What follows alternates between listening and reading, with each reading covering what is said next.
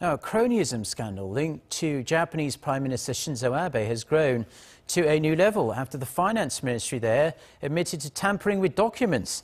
They relate to the sale of state-owned land at a huge discount to a school operator which has ties to the Prime Minister's wife, Akie. The ministry admitted on Monday that it altered the documents to remove references to Abe and his wife before they were handed over to Parliament. Abe has issued an apology saying he feels keenly responsible and admitted the situation may erode public trust in his administration.